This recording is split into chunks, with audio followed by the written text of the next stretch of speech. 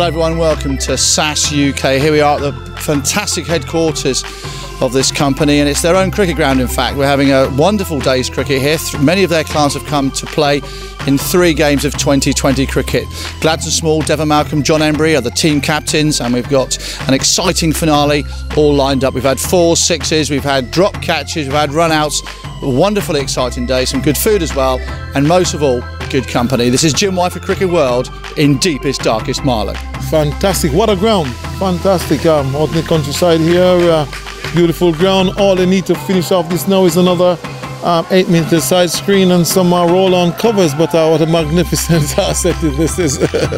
If I'm ever going to come back to do some work for a company, then I'll make sure I got a cricket ground in there. Cricket ground, probably a golf course actually. These days I might prefer a golf course than a cricket ground, but hey, no, wonderful setting. It's great. I mean, I know the guys here at SAS and their clients, obviously keen cricket fans and lovers, and obviously some of them play quite a bit of decent cricket, and they're really enjoying the day here today. These guys are very fortunate. Obviously, SAS are a large international company, and to have such a magnificent facilities close to your offices where the guys can come out and enjoy a bit of cricket with past players like myself, Emburey and Gladstone Small. You know, you can't have it any better than this really, and obviously invited quite a few of their clients out as well. That's what it's all about. I can't believe I was caught up by Devon Malcolm. I mean, geez, he never took a bloody catch when he was playing the game properly. I thought I was saved that. Now, listen, we obviously don't. We've had our time playing cricket, so the game. This is all about, you know, us. The cricket's okay, but coming and sharing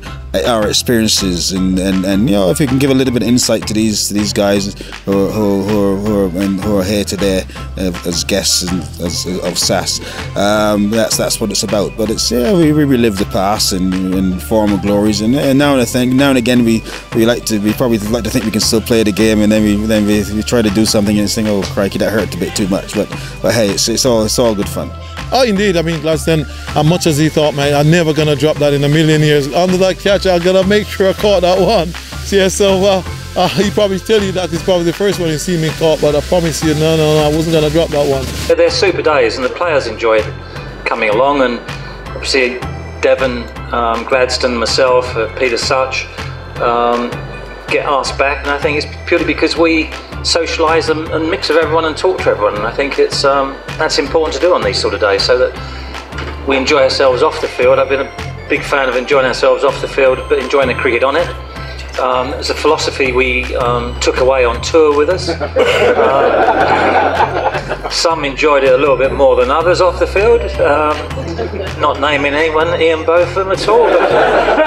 But these days are productive, both for the company that's laying it on with their clients, but it's great for us to get out there and mix and meet people that we don't come across generally, really, and we hope that you feel the same about us. It's a picture, it's fantastic really. I mean, you know, turning up here this morning and saw this lovely cricket ground at the front here looked like a private school, a private school cricket ground, you know, so fantastic, beautiful. The game can be played at all various levels, and that's what it's all about.